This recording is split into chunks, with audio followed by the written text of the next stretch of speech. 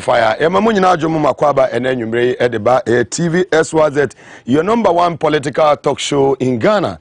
And Yede Ebreo Ebnada any yawa de biano what you could see a nundu na yesinkunya near the Omaino and some way here. Ya was a timamo for a 10 year ecoso memono Yedinina Ede Ebreo and Ebidu my Ghana home como as usual monologue no so beba a jabe shibimo or my penny and anado any baumia say any kenofuriata in a jai maybe so ene enwumri inti fire service from mutim na mo pese mo bade a ene mo amasem sanse eneyi Gumbe no ejane be den ejano ebesu $1 1 CD $1 1 CD 1 CD $1 ene eye $1 10 CD $1 10 CD ni nyina no mo beje ho Gumbe na ensem mo kan ye nyina no me say evidence based de mo kan ye na no na me de be ye mo ho adwuma ene enwumri o na ma hu ensem adwene den e wo fom tie mo ensem a mokaye no eno na me de ba be ho adwuma ene anwumre yi ensem ne de edoso isasolese John Dramani mama kopie mu ewo apiati in the western region na atoreche ma esi ho eye be ye bosume enso nwotwe entemni ye nipa dodo na ehwe wo mo enkwa ya ba bia no motie nyina no ekoba se ho nyina eja ehwe ho no ho sem nyina no ene dodo mo hwe wo mo nkwa wo sa asem no ho sem nyina e de ebrewo ene anwumre ya ho sama yenya efri eye Tamale Northern Regional Capital HSA Alhaji Abdullah Ibrahim Mobila ya wono Northern Regional Chairman of the NDC watwa nananom ewo ensiedo we nyina ensama wodo a ye de emayeneti for ye mabusua ni nyina wo Tamale nyina no ye momo hyeden baomia aba abemu as Vice President of the Republic of Ghana MPP 100 days in office and somebody and wodi etuja abra John Dramani Mahama time Excellency ye ko IMF no and somebody and de facto Prime Minister Gabi Asare Wachirida Akona na Kufado ne ono no wafase wode etuja we nyina ye nsama wodo ene mre yesinkunyen ye de nyina ebrewo lawyer Edu Gitamakulu humble lawyer so akasa na ni nyina ye nsama ye de ebrewo ye beda en wosimete wa mo ye nsebre ene me guest onimonyamfo Elvis Afriye Ankra o Director of Elections Edema NDC Amonyokuo wasan NDC General Secretary hopeful na nsem nyina no isinkwenya yebedi ho enkomo yedan wo semete yo mo yafa aboafo nkrato aba na meka kiro say es natural mineral water no sese no bebre aba mo amoto ba ko mienu miensa mo amoto akoton wo de wudru security gate na no aso hwe Mr. Robert udu gate na no a champion Robert wono no hu na nso no dudu obi a wo pe bia so we oba na abeto wo ye bema na abeto wo de ko suo wo de ko kumase wo ba bibia wo de ko bia no Robert beboa wo ama bibia konkan e de ama 246 Abebreso Street e wo su wono na oba obeboa ma onya nsuo ni bie dwumako dudu na na ta akire ye de dwumadi ebre wo ye dan wo semete yo mafa aboafo nkrato ne yaba ye ba ye begimre ye bia nsem no mu e de amamo enanwumre ye ba sisi ya Maga ya pebumyo ya oja ukom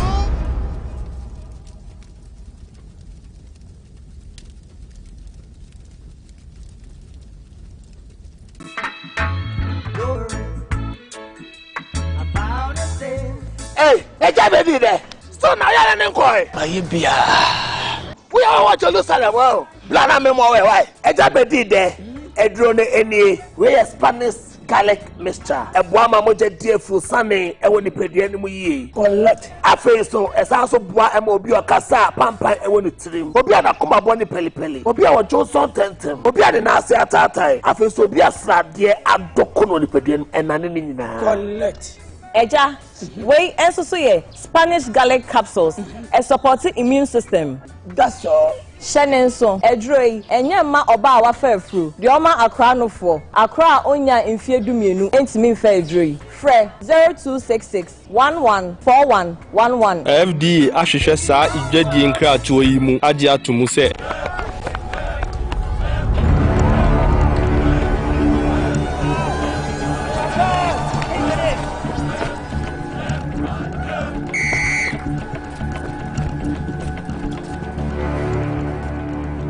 We are one man short. Should we invite him? Yeah. It be old cargo. Can I join you guys? Yeah.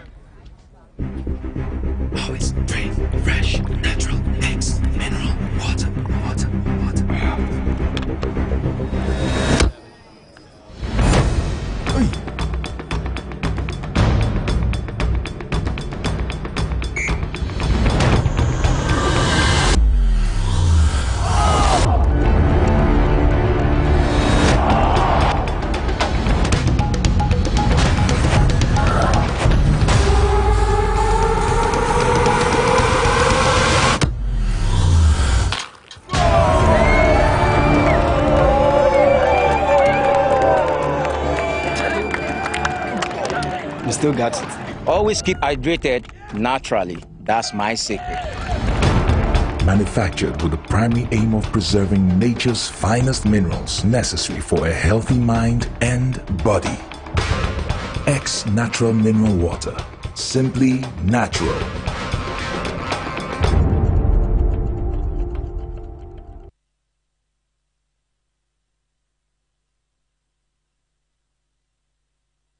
Nyansa Shase, Oni Yamisro. Power 97.9 FM for the Wisdom Summit 2022. Abobasi. Watu Safre, Reverend D.Y. Donko, Counselor Donko, Reverend Dr. Charlotte Odro, Sofumame Counselor Bako Pe, Dr. Eugene Ba, Oye Embryologist, na Elder Dr. Nana Amo Toby, Chairman of Tobinko Group of Company, Onusuru Bebi, Wisdom Summit 2022. Eye Power 97.9 FM. Madumezini Sinanano Dunoru host here. Ajimaini, Awani, Osu Presbyterian Church Auditorium. A hot Noye venue. 10 a.m. An apartment Bro Unitai. Neas Jumezino Ashishano. Saturday, 20th August 2022. Isaiah 33 verse 6. It will be the sure foundation of your time. Yes, artist your Celestine Donko. Serpade impartation Wusunya Bio Wisdom Summit Yasa. 9 day ever send attend Ezako number 0248 712812. A Sunday yana ya reserve Wusi Tamo. Sponsors Royal Organic Clinic, Bendat Deco, Best Wine, Frontier Sounds and Events, Studio 502, X Natural Mineral Water. Hey, Wisdom Summit, Nyasa wa warimu, Nyasa wa apomudimu, Nyasa wa yeyomu. Wisdom Summit, Nyasa wa wumpenetrim.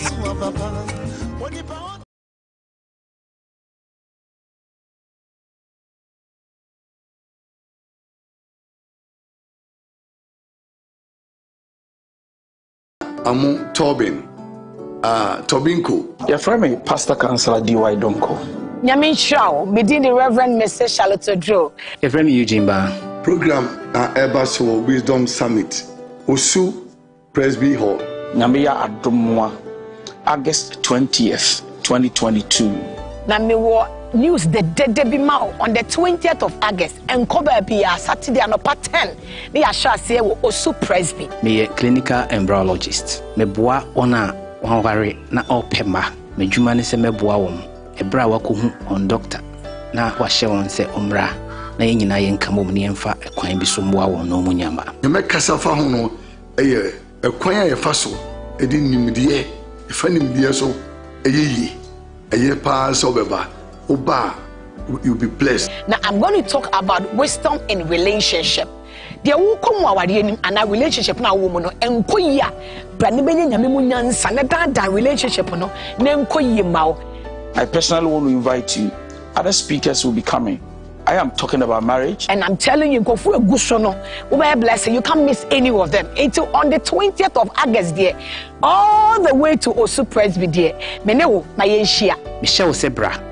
Brane betie okwan a obefa so abo wo hu ban ewo wapom ne senia obetimi atimi aboa wo hu na wansi wawo anokwan ebra omre aso na me adoma 20th of August Saturday time 10 a.m. venue Osu Presby Church.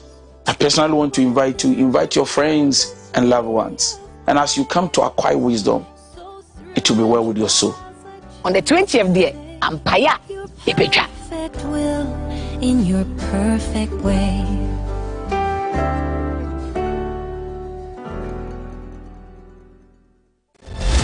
Muga! Yape Gumbio! Yape Oja Wom!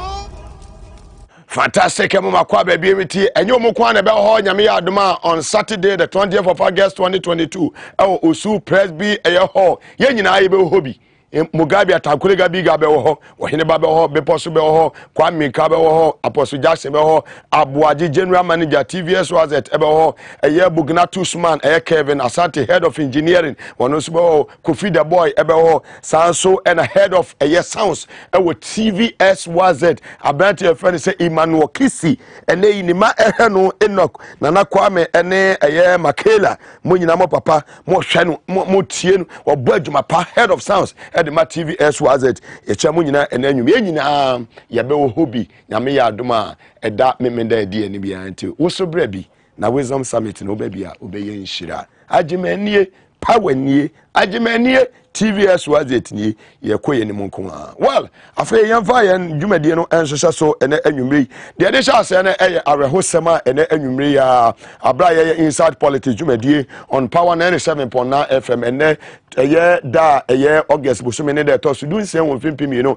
ene aduonu mi no ebo beye no 9 pem okobo nunum na ene eti arehosem efi esiremu eye etifi mantemo eye Northern Regional Capital eye Tamale se NDC yen regional chairman wawo eye Tamale papa ye friend say eye Alhaji Abdullahi Ibrahim Mobila wato anananom ewo ensiedo eye arehusem papa pa na ye big blow edema eye NDC busha ne the umbrella fraternity in the Northern Region sanse papa no we obi a we adwuma ye we farmer we obi we bo adwumaden de ama NDC in the Northern Region na ye kan se yakopon a ode ne ba ye na wasa ato ne safre no onfa ne kra ense busha farmer here live ewo eye Tamale ene anwumire nyina no yen MPC a mo Tamale honorable eye Mutalamo ene yenua eye mo amoho minority leader Haruna Idrisu ene mo amaka nyina no ye kase yakopon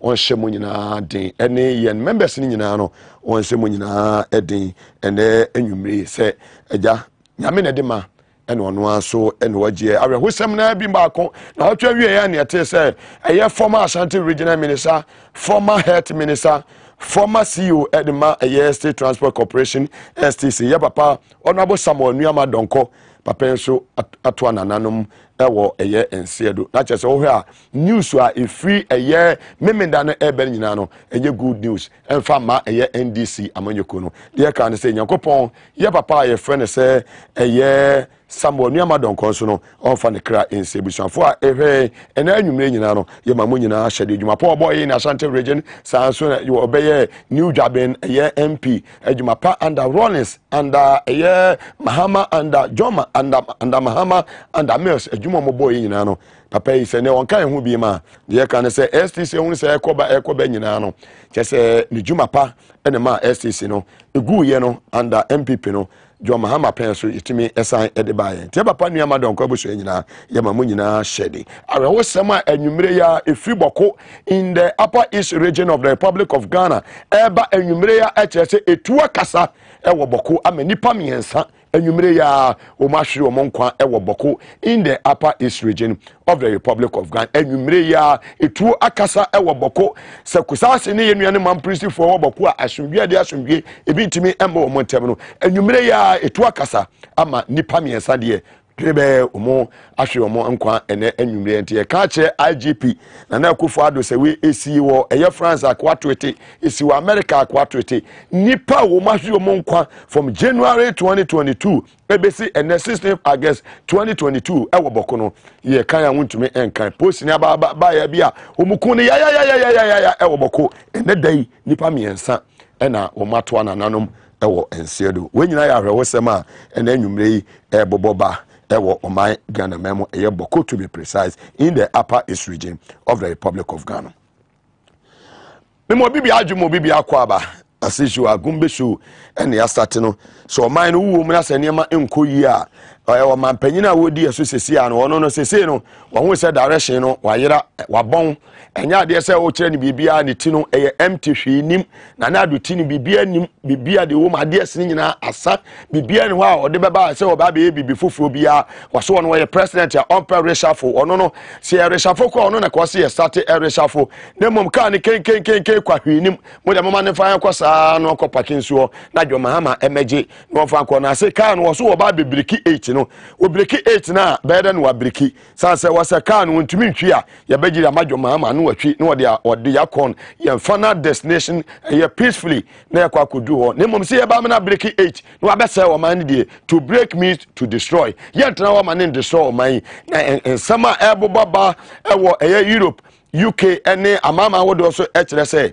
eye Professor Atefaya Opeyina oda National Identification Authority hono wa ha ase eye Zoom meetings ene empanifo atwetwe nkomo ewa embassies awodo hono ya che sankofo ni nyina eye MPP fo se omo ba be Ghana card eye den e de ama Ghana fo wa ma ne no matimi atoba in 2024 na we nyina eye nsema NDC fo enu ti na ne awasa director of elections e de ma NDC amanyoku eye Opeyina ye fa se Elvis Efie Ankra ene wo eye fiduema na otuma cheche niememu niema NDC fo so de ato akwamesa se yesi wiase obi a aba edue nyanwa ebewo wo no yitu ase ye na enye dan yen ntwasoro na aboa wo onyawo no wonkawa nya de so be fe ne se ayede achewo na na do obi a na memo ni ye fon ono kansan fon dada na na do hwe wani ma da bia me ka say wo ye president a asa na obedi Ghana fo atem no pemero ne gina mu ne hwe wanim asa na wadi atem sa wo hwe wo gina mero mu na hwe wanim sa say am Nana Akufo-Addo, president of the Republic of Ghana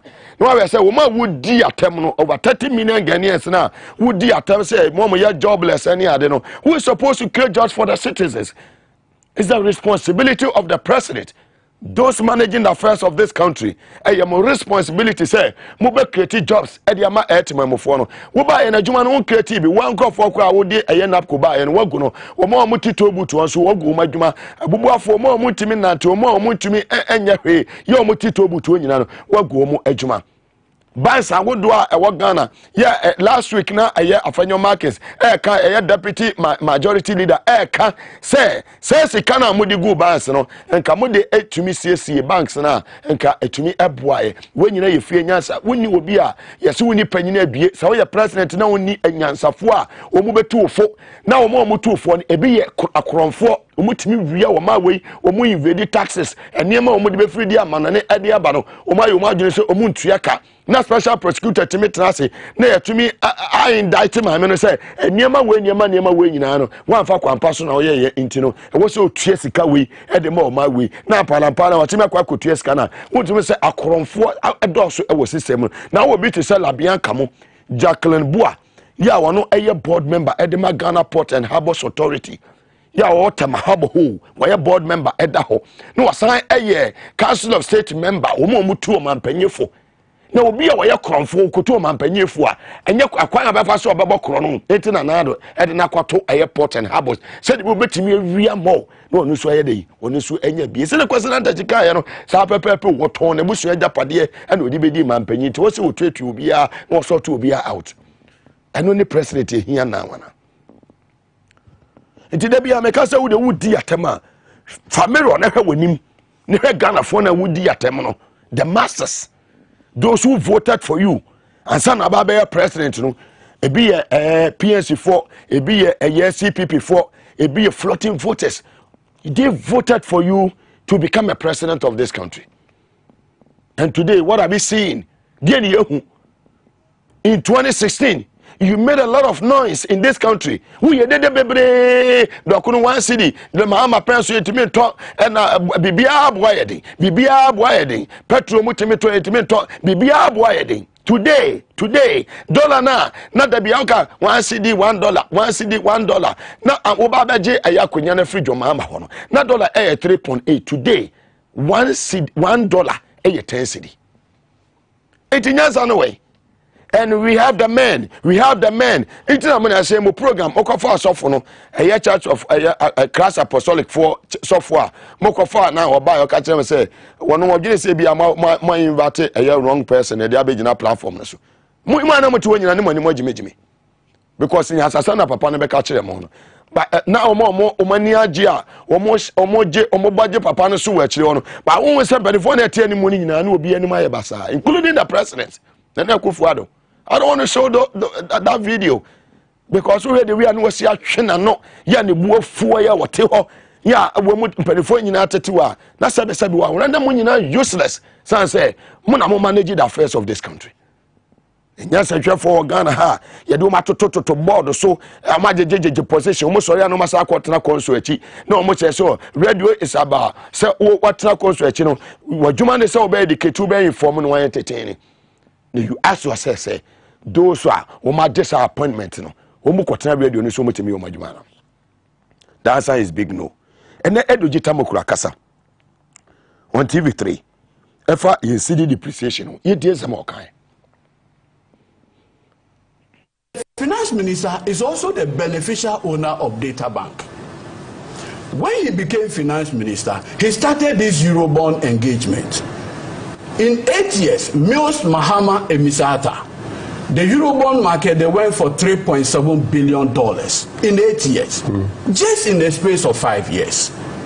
Kenoforiata Bamia Akufo-Addo, they have taken $11 billion. Do you know why? The evidence is clear that our finance minister's own company advises him on how much he borrows, and they are paid commission. Not only that, his deputy, now Minister of State at the Finance Ministry, is also being paid through Black Star Brokerage. Dr. Charles Aduboye. Yes. So the two persons manning the Finance Ministry are making money anytime we borrow. So that is the motivation. And that is what has brought us here. Look, I've heard people say that our finance minister doesn't take salary. Yes, he doesn't. Yes. If your company, a company of which you are a beneficial owner, in the space of 5 years, had made over 158 million Ghana cedis from Eurobond commission alone, what do you need salary for? But he stepped aside from the company. No, he's the benefit under the New Companies Act. You need to disclose beneficial ownership. Right. And so those what do you call it, shares are retained for him, just as somebody is holding it in trusts. So that when he ceases to be finance minister, he can go back. He goes back. And you know the shocking thing? His other deputy, Charles, when he became deputy finance minister, he incorporated a company here, Black Star Brokerage Advisory Services. He has a company in South Africa. That company is 95% shareholder of what he incorporated in. The remaining 5% is owned by his brother, Christopher Aduboye. So far, the two have made over 88 million from our Eurobond market as bond specialists. These are verifiable facts. So all you need to do is to go to the registrar general department, because we are using it for bond. We are servicing our debt with the money. That is why you cannot pinpoint any tangible thing. And I always say this, look at this. When Setepe went for the 1 billion euro bond, you know what he did?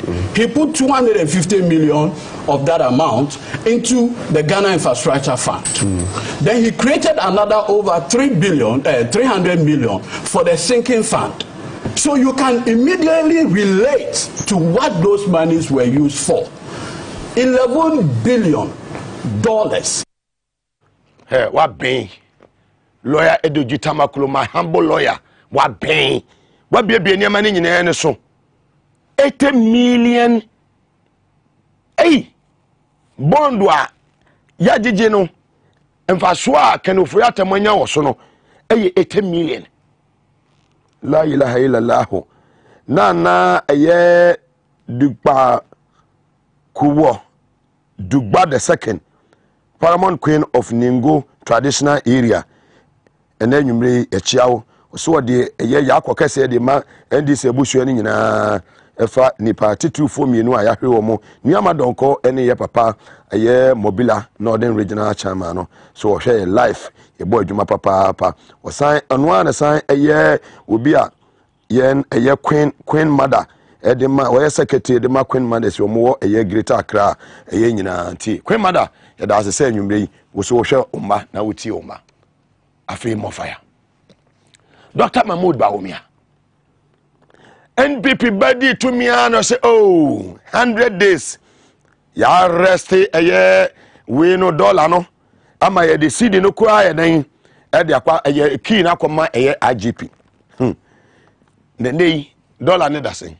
Na donam $1 1 CD, $1 1 CD, $1 1 CD, $1 1 CD, and then 1 CD at the same. $1 10 Ghana. $1 10 Ghana. $1 10 Ghana. $1 10 Ghana. $1 10 Ghana. Demons and principalities. And the IGP anyway. Dr. Mahmoud Baumia.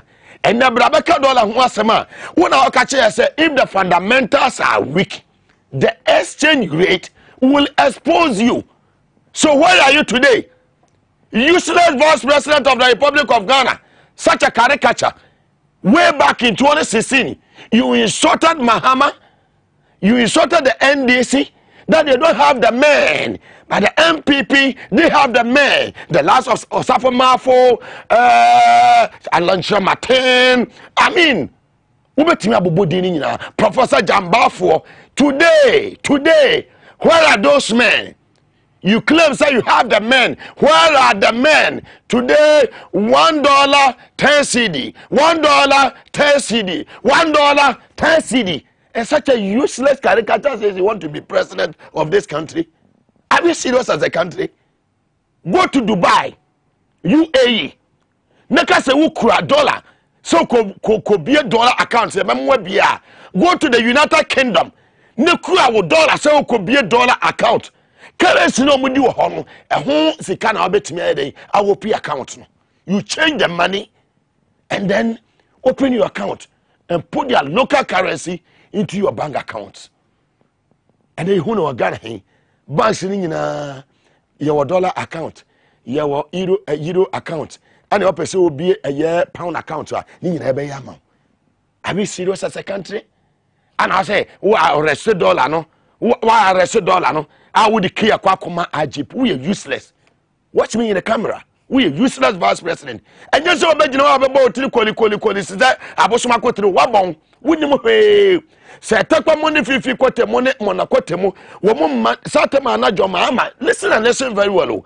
Jomama will be a 1 year economist, will be a Kesi Kasema, and known at field, will be a vice president, and he was the chairman of the economic management team under JEA Maase. Ghana, a witness, a single digit inflation continuously for 36 months. Those who come out and say the Mugabe and challenge said they make and the inflation is 31.7%. It been seed under the Fourth Republic. Mona Muslim ye nyansa for you have the men and the men no more here you who and some about me okay Abraham people about power 100 days and some about kan ye ni you ko tie munafiki.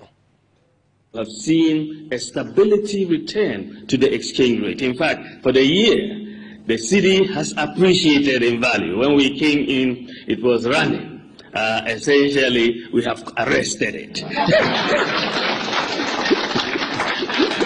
and the IGP has the keys. He's locked it up. We've arrested it. Fire. Share. Moradia who here? Kwe. Moradia who here?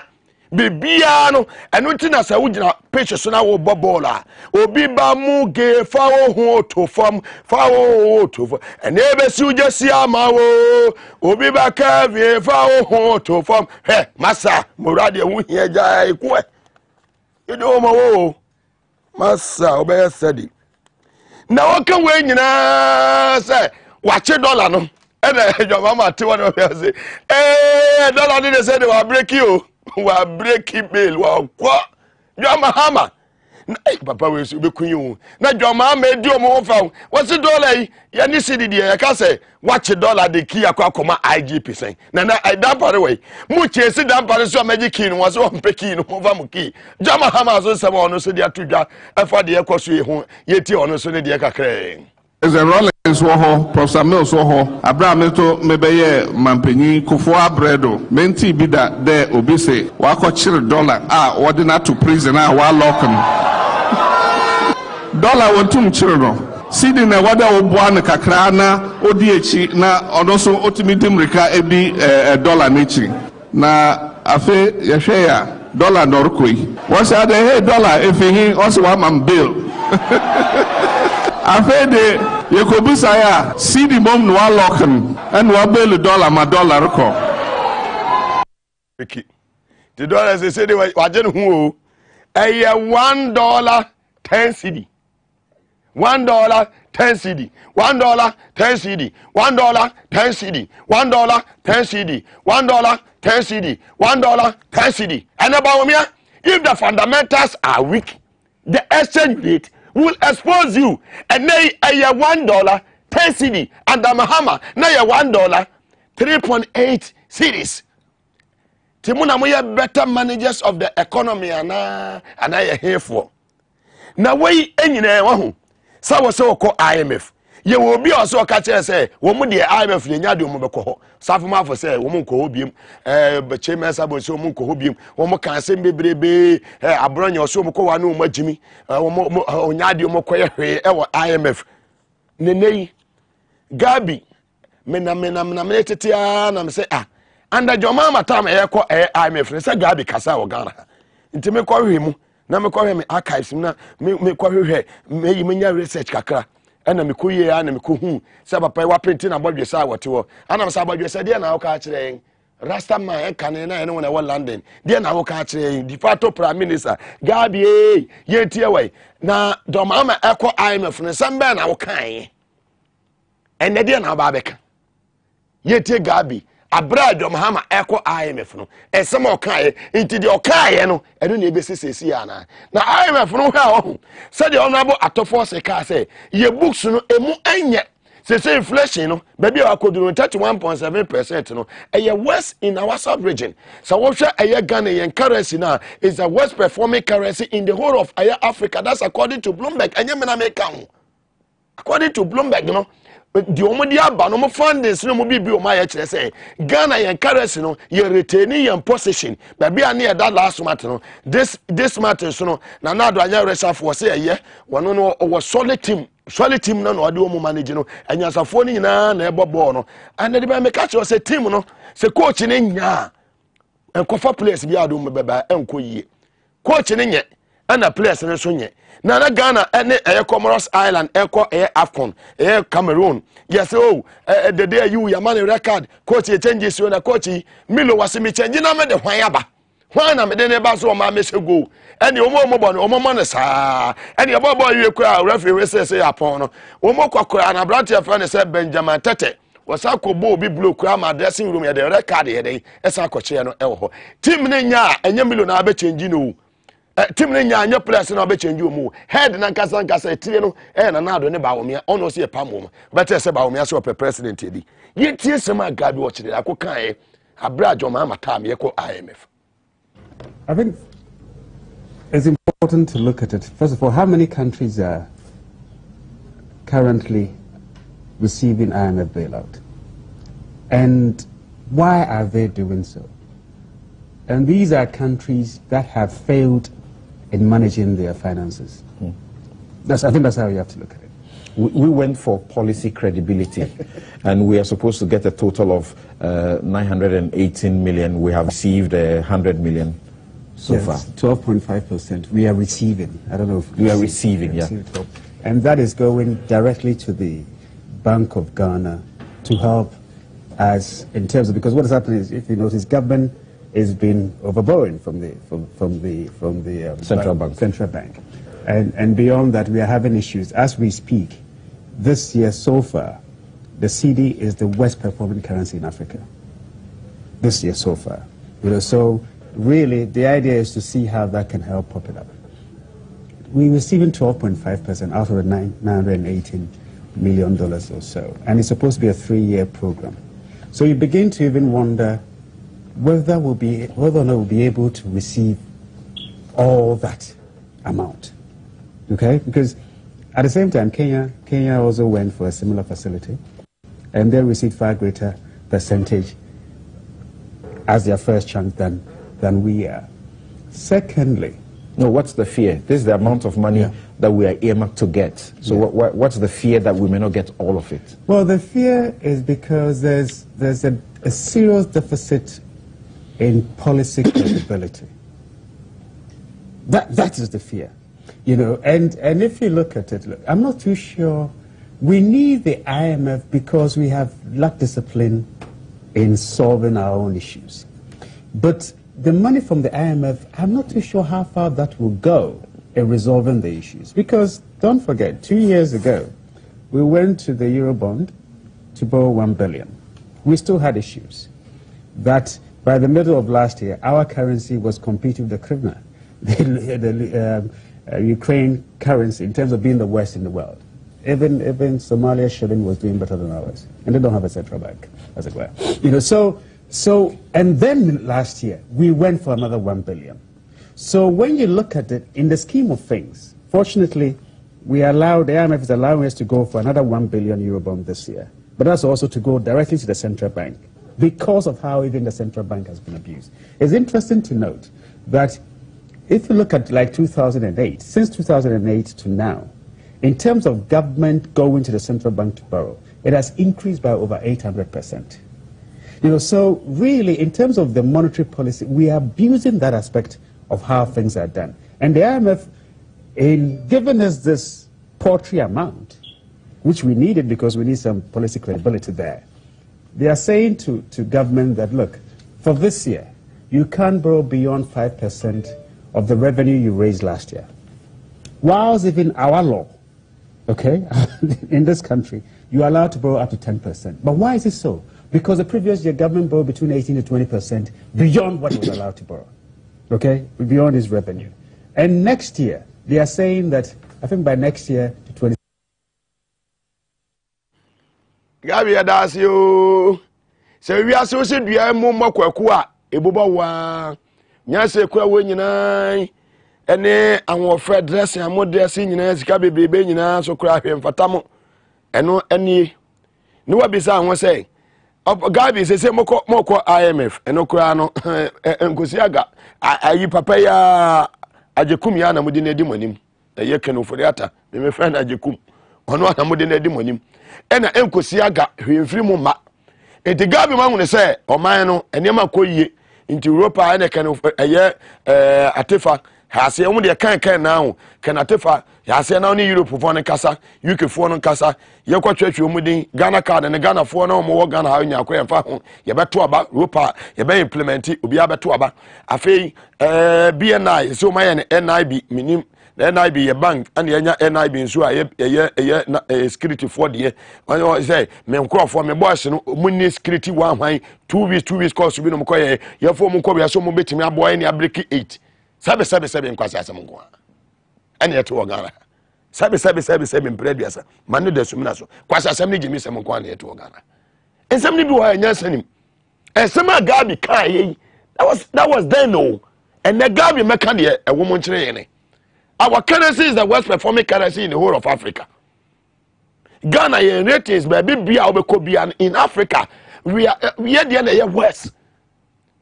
But and they you won't say nyansafo no mu de na na do achi na o ma penti o ma boje se fitafita o mu timi da so black no. You won't be.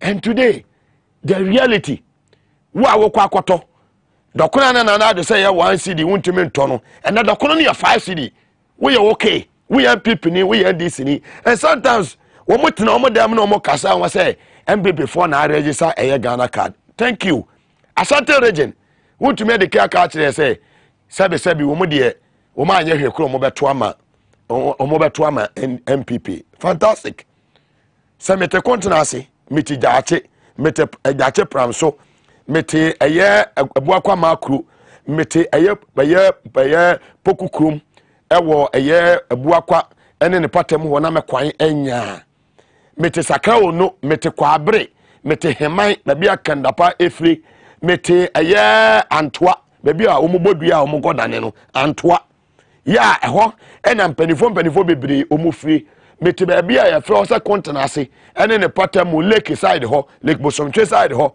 ene ni 3 days accident isi mrofo ye omufri amonani omo abe ye omo program omoko ekwan ne nye ka ne dane broni ba kwa no ka ho we eno ahomache okọ owu bisa ho se ye kwahin nti ne nei enie mo pesu mu ye nyina wosumase no omo chechire na angels na yedan asane and sometimes omo ntiase sedie na adan ya befa woman na woman no ye kesema ye kan ye Mugabe betrasia. That's why they don't like me, you know. When you hear man before to me no me man you no I know very well because most of my mobeka and one mebo na me dey me campaign. If the fundamentals are weak, the exchange rate will expose you and the mama na 3.8 you and a 10 cedi $1 10 Ghana $1 10 Ghana o ka wombre ye dan ho na fe ye ne solar natural clinic Dr. Solomon Achwechwe nkomo ye ba honorable Elvis Free Ankra wo ye director of elections edema NDC amanyuko na mahu se flyers bi ni nam wiem flyers bi ni nam wiem ye fly say oh ye general secretary hopeful oh NDC ye ba sese ye ba ye ne sa papa no okura microphone o kasa o man ni sheki ye ne be twetwe nkomo ye ba sese ya mo fire Maga ya pe Gumbe ya oja ukom.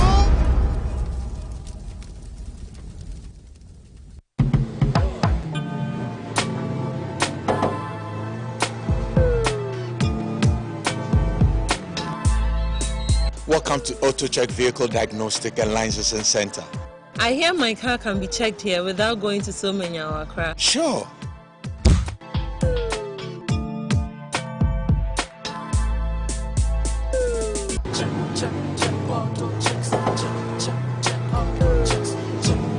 Emission, check. Alignment, check.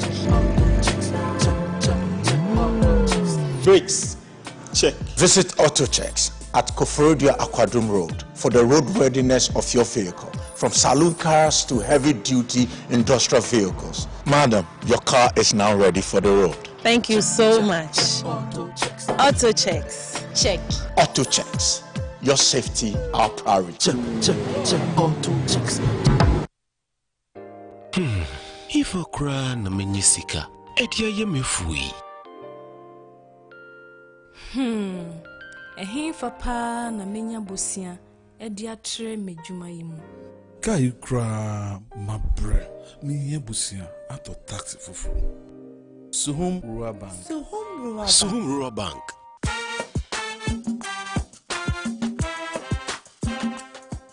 Yamamwa kwa baba Suhum Rural Bank. Ye won hye ya hodo bi te se dwadifo abosia, ekuokuo bosia, susu account.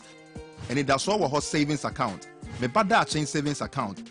And then the keka home. Suhum Rural Bank was 034229186. Now one so what to me aka say. Suhum Rural Bank. Ama ene mayeka owner. Suhum Rural Bank. Enti me pa minie. Suhum Rural Bank, growing our heritage.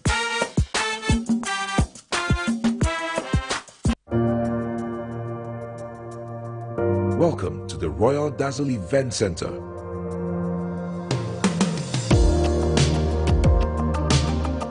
With a lush and well-maintained lawn and garden, you are assured of the best serene and comfortable atmosphere to organize all your family and social events. Live the royal moments here with friends and family. The hosting capacity of 600 to 800 people makes Royal Dazzle the most versatile of places to host weddings, parties, funerals, conferences, concerts, and many more. Create your memories with us. Call us for inquiries on 055-814-8585 or 024-620-2144, or pass by and speak to any of our friendly staff. Locate us at My John, close to Zoom Lion headquarters. Royal Dazzle Event Center, creating memories.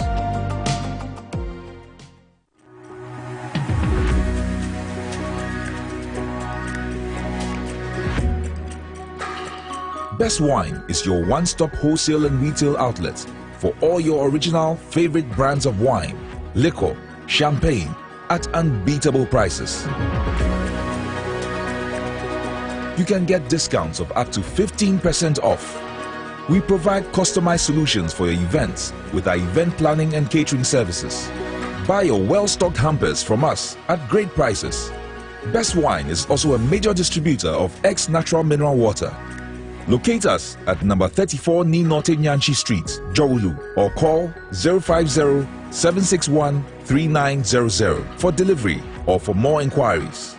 Best Wine, caliber of wine and liquor at its best.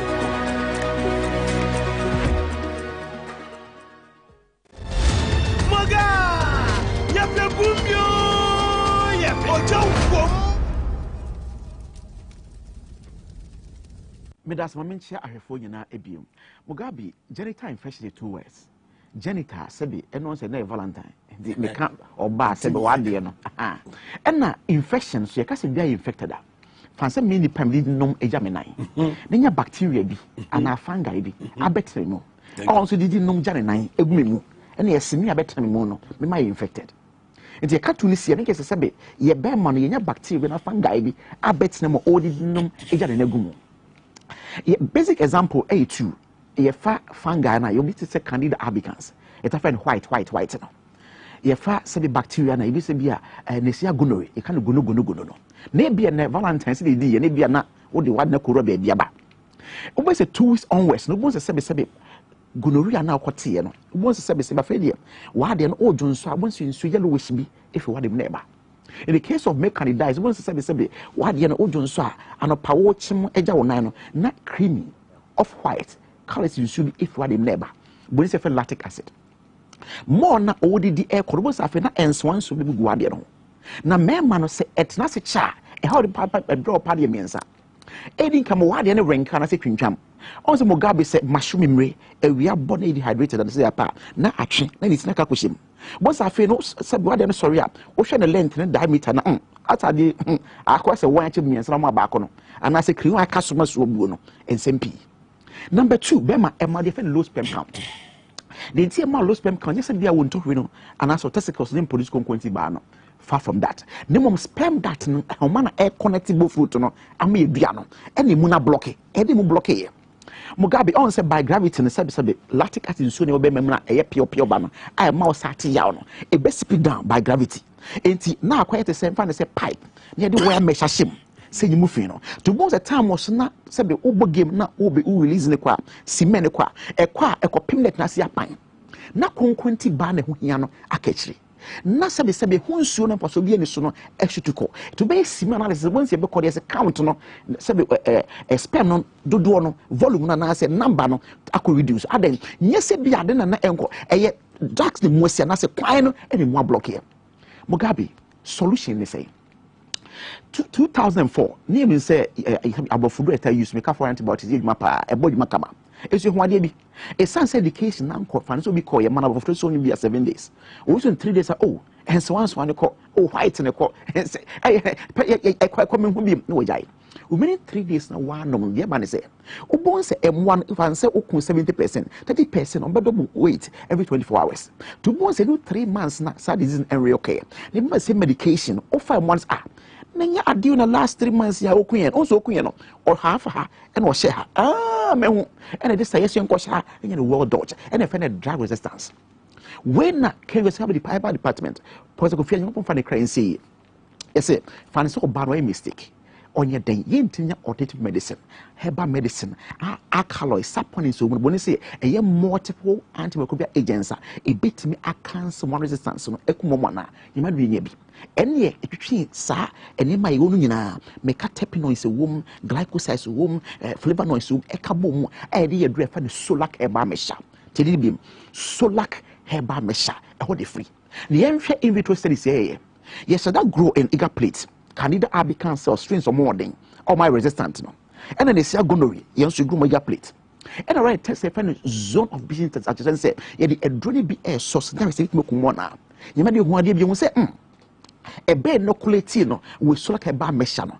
ye won say afi de e mo dodo na wo so no e mo nyina awu plate ni so ye say ho ade bi ye won say kensu akaso a sebe e say hotugu no ensu na dry anase awe inference ni say a chesa oba what day puana e dia so agata white salome white sebe ho na pampan bi ba o na nsu ba se trna e na mo won sa fe na sebe nso wan so be gu hanfi ho no se wonum so ka ba mesha Mugabe e kokumwa no e yi o ma firi ho e wi a etwi nsuo no also ade fe ne flaccid also say what the haban to haban not ho na wi a boss na wana kamwa to won say etwi nsuo na mo etwi nsuo say na ma hifu ka fam na sebe so e fe ne virgin like na afi pampan na wo ho no so e yefiri ho na fi ache na nso wan so ne yefiri ho thank you e solac herbal mesha Mugabe ta ka say so oba so dae na say double pamo e na so fo asemo double pamoa no one na eno de so fo asemo na mum say o de po aba ho bo say sam pai bo de ukun ne ben me na pampan na pam no na pi na di kan e sa dia eno de do na so no na do no nyame de abadada e sa di kan ye fa ne solac herbal mesha Tedibim, solar keba mesha, your body man say, Asochan. Mugabe, you can't see any man. Or bars all day parts now more than a year. Once of menstrual date, as I say, 14 for once I feel a plus 1 week, but minus 1 week. After we flow, so shorter. 7 days, once I feel about 2 days, 3 days, next. The question is, days na man if I a bed drop a bed down periphery, and that's why I say, now bunch rewa. You may find cramps, menstrual cramps. No, once the next time, air that watching whole year crew. 2 bones, I said, Nina, I color me. Na se bebon ketekiti dem we time na afia money dane e develop watch afo nsa for wayas na kutu so your banner influence abon afi fiber nodules ashase se be fa entoanto mayoma no fiber na ashase no ofna ashase e kapu enya de pa oba all dey poache na ebon sebe once a down face we danger no danger o mess that na mess match no e down say free no nye free no wa wo ekwoti akachire entwema wo nyina ma abra solar care ba mesha Ghana for ajetum esiesia hemfie etwe sansu na free ho resettle menstrual date na e dia ma wo Mugabe so banum solar care ba mesha we here 2 flows. First flow once a bar e be white no any creamy no any cloth ni appear o next flow be ban e be reset ya kwabra onya 14 days 14 years, 12 years, our boons and data, all the boons and a better set Edward Kohama. Now, if you are consistent in terms of the date, in terms of the flow, in terms of the color, and you solar keba mesha and 1 year edino. Mugabe, ye can say, a bio person of a number in Como. I think come with my free telephone number to Jay. As I was screening so by 18 with himself episode me na yin Como and for solar keba mesha. Say Mugabe, Metaka say, I wade Nyakopon the boat and not a home.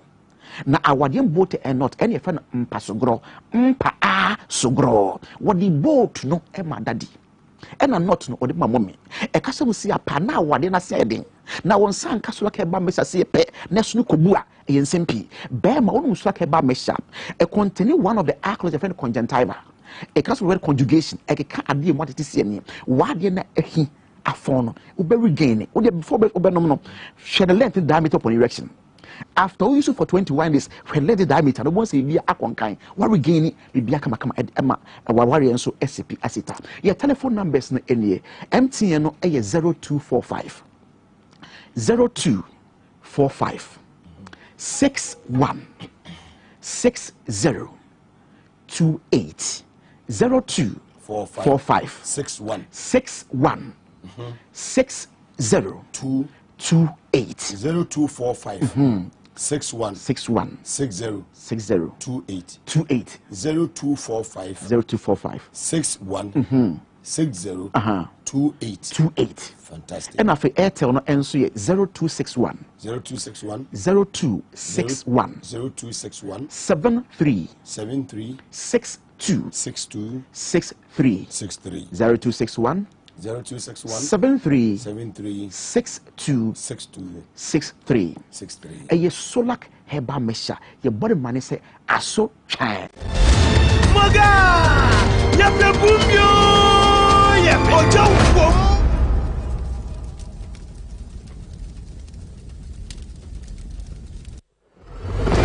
Ojo wom! Adeba TVS was your number 1 political talk show in Ghana, Gumbe show. And I was so good show with you. And 16th August 2022. And on for Elvis, a free year Ankara. Ona yeneno eba bedi a year or my Ghana home and komo. Na ebemana kwa banaf in some what do I won no. Yede ni nyina ato aso ede amaya na tiefo ene general manager ma TVS was champion boaje wo bajuma papa na morana ewo eye ifi ha no morano ewo soro papa obi a keka no ho Rafo keka no ho Emmanuel Kese keka no ho Kevin Asante any team ni nyina obi a ebon homode ene anwume onimanyafo Elvis free Ankara kan diga mo akwa ba anwume uni abema moga Bibi abakode yeah tough champion so heavy atankuliga biga uni size NDC udino mikoye on reza General Secretary hopeful amen amen Odinyo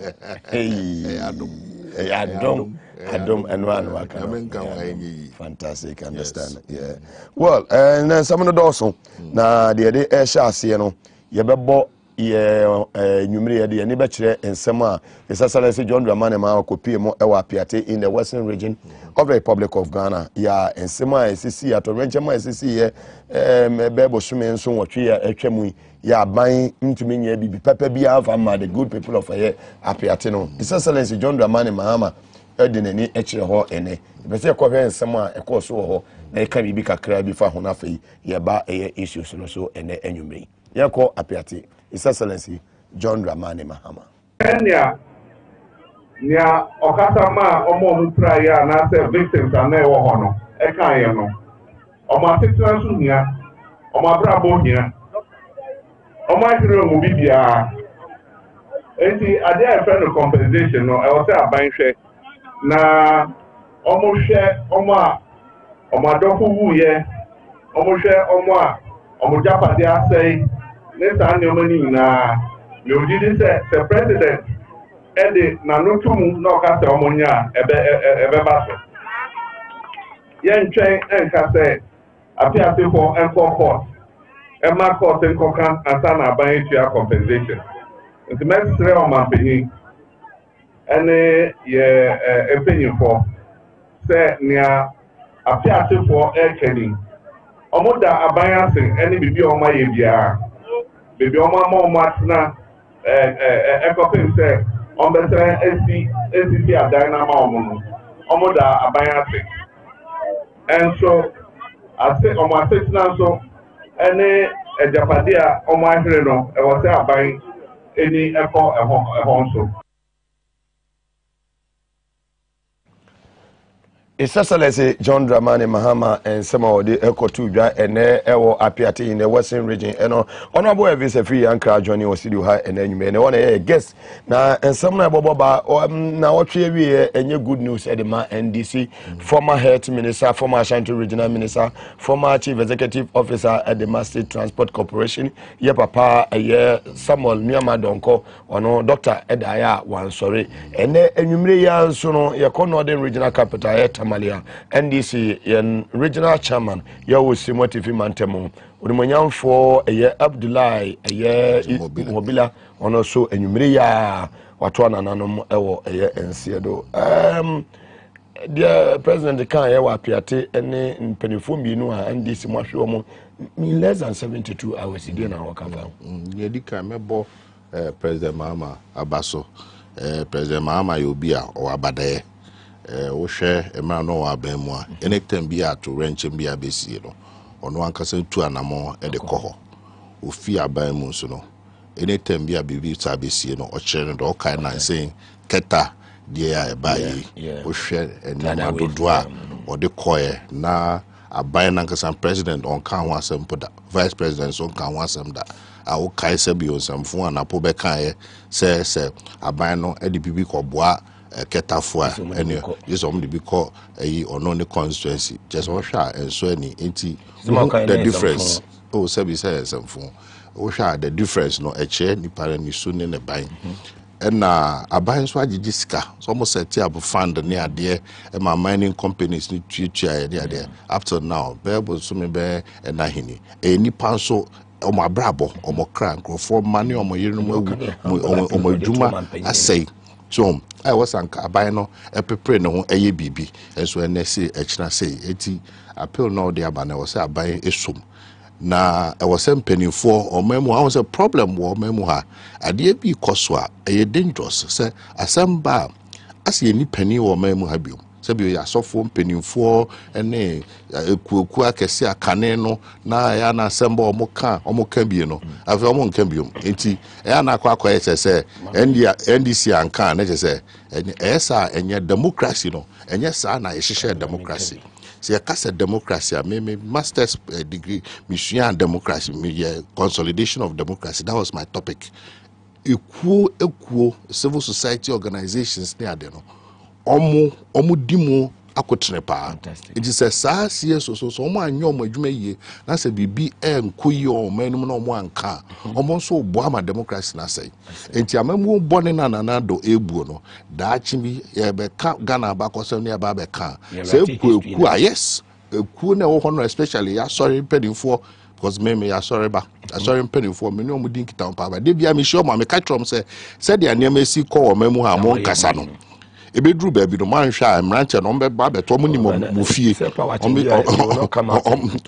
ɔmo come out po asɛ yɛ me ne me ya sɛ bi sɔfo die nya de keto Mugabe me de me nyo bi a yɛ ka sɛ obi yɛ sɔfo a ne didi na tam de bi fasting edin aduane ede eti obi etimi yɛ fasting saa bompa e kire kom no etimi aya sorry penny a o say de need ma no but saa need no so it comes with a responsibility say bibi koso o mamu na nya wo say oka absolutely and maybe atwa mu say bibi koso o mamu na wonka na say ye de an o say diplomatic passport o say bibi wa awie bi na ye de fetch na ye de be na say wa na wonka nyame adwuma no etosin wo ho nti ho na so mo hwe ni because adwuma so na ye na odi ayeden exactly enti ho na so mo hwe ni because me ko ba bia me tietie nsam abufu a wo ma mu ha no say anhwe ya da krobi say to say da krobi atija anhwe ya o me sha say na o mo ye me nanfofo nti de bia me nye opportunity na both privately and publicly na me de mo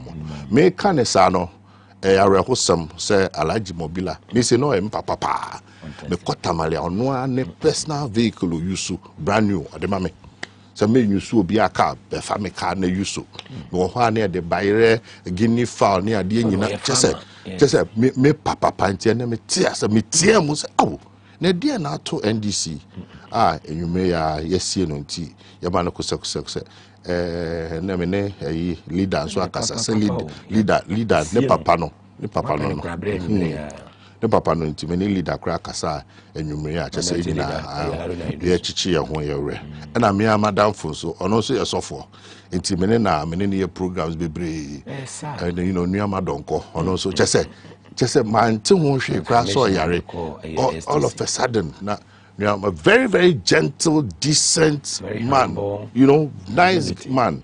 And also, Mugabe, apart from that, you know, China Paga, women's organizer, Patricia, and also Madame Fupa, and also Enra, and also China Paga, women organizer. Yes, Patricia. And I was so Westward. Namo so chairman. And I was so Westward gone. Miami constituency, I was so Westward gone. Organizer, and also eti nature say ayeden eti no I was say empire bo emu ayeden na obi an shede na enwumere ya so yeti free boko se nipa miensa keja etu ato e boko enwumere nipa miensa o man mu nyede eti empire bo na be stress obi am empire na obi an hwe no ho yie na obi anya regular checkup wo ne de say o mreso a obekọ bad ebi wo so a na preventable fantastic. Well, you move on to issues also and anyway. And some anyway na do dey atudwa say NDC need more time in opposition to restructure. We say more opposition ho na mo totomo party ni mmeme yi ansa na mapese mo beba be. Na do na kan we akire mo anwumere o. What we say? Na do nasem no so ho etode bia se okasa na oba be yi ano a se wan hwe yi a beka so sebio wani nso ade o se sebio papa no wani o ya kobe eti obi enim ne birth certificate so ho na ya fa so yo mampani na de bia oba na obigina simpie so na okasa sebio ensemo a sebio perifo mesremeka udwen ho anyanse bi anim ensamfo ensamo asabio emfa enkabom emma danado bai titru na nse me hu se waka bibia o haw ne ahokyere ne se de anema si kos no on kan bibia e kyese o wadwempo bi anaso won susuye bi a ne a ekos no o kan bibi e de akyese o dwen ho e de esiesie bibi so far some o kan nyina sabio nyina over the bar Ebini say you better position for a long rubbish talk, cheap talk. But now no or say or no ambition or sorry them or more contents. So obe hand it over to NPP government. Now ambition no also be set record was there. Oh, just say there is absolutely nothing say enema ekoso o ma mu ha say issues ekoso say dollar no ekoso dollar no ya omo anom so ma arrested dollar no dollar no e breaki 8 e breaki 9 e breaki 10 no onwe ho because ade odwen ho a Bible say ne wo akomam no eno ne free wa no ba enti ono no na dwen mu no ne ekoso nyina emfa ne ho ne dia ne say kwan bi obefa so they say or Bessa hand over to the MPP. One can say or set a record for or mine or set a record for or no any in the party. That means the papa no knew or mine or dream or no quan because Ocean another you see I was here you understand in the psychology. Now the papa ceremonial president. It's if you didn't call a brim, you know, now or dream say obey president. Now, what dream say obey president in Pua? I was saying, Kawunya vision be some be the president, and Pempensuina, I was some deal mine a could draw. But the be say anyhow, just say, Ned Dia na so be the president. It was shen in ya. New yin no chese, or no, near or pay with Yasun and Saka. It's in the can you now say dollar or Dianio free SHS and Kola, Commodore Mo and Fanahon.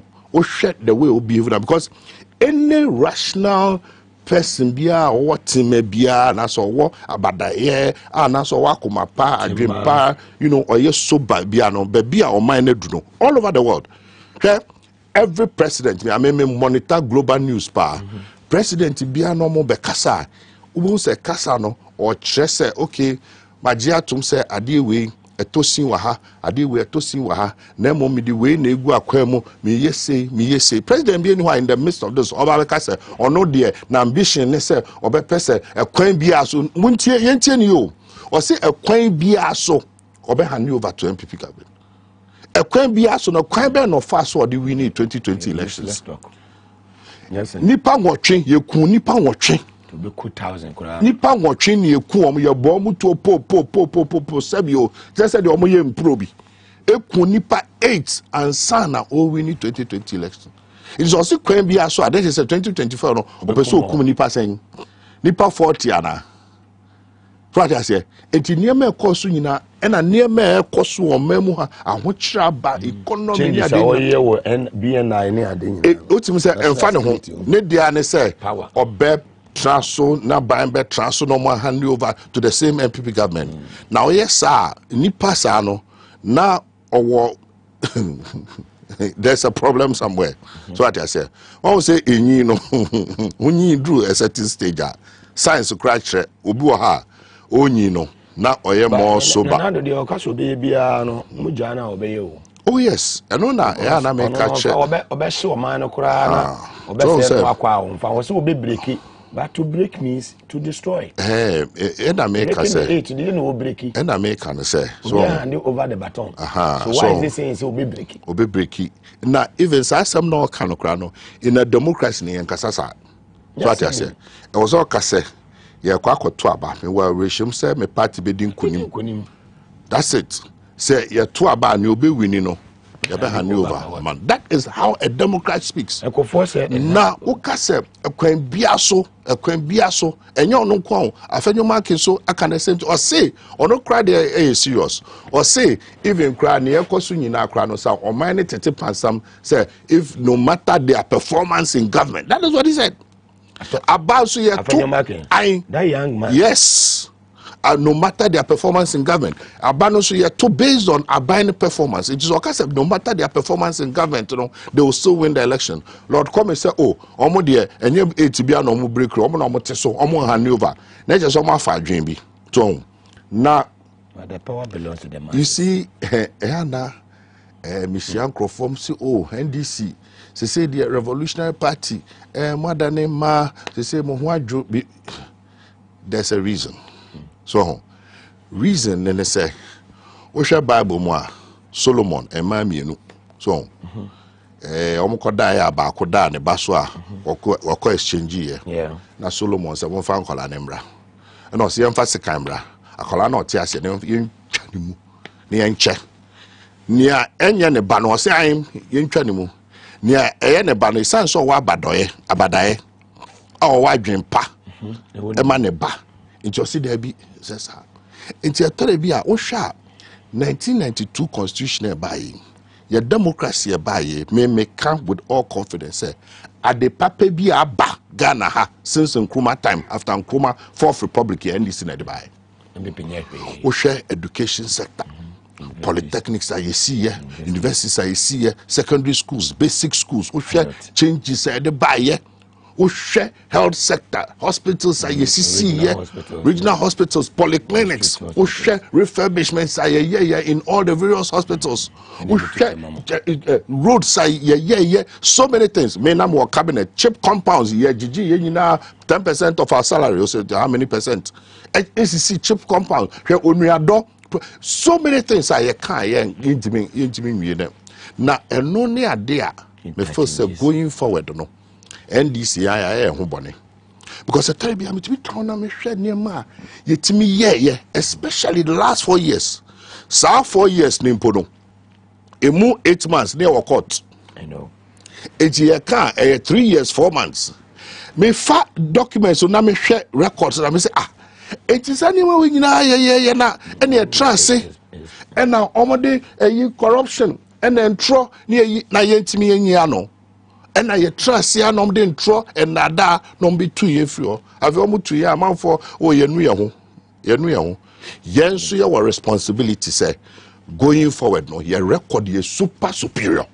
Ghanaians, I mean the record is super superior in less than 4 years or for the advance of 4 years. Can near my yetimi sector by sector. Come on.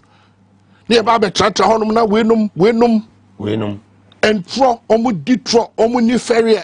Just say at the end of the unim what shagging you know. Wasn't me. Wasn't me. Yes, I knew. You're born in it. You're all born out the West new good time. Well, MPP for almost strategy. I mean, so it wasn't me strategy. Wasn't me no. A DNA and your lyrics no. And your many chese. You bechi or bane bema. Our boy de ja. Live. Live oh. Fili kadoji. The chi omo live no. Ose enyo wasn't me. Yeah, she caught me red-handed. Wasn't me. Wasn't me.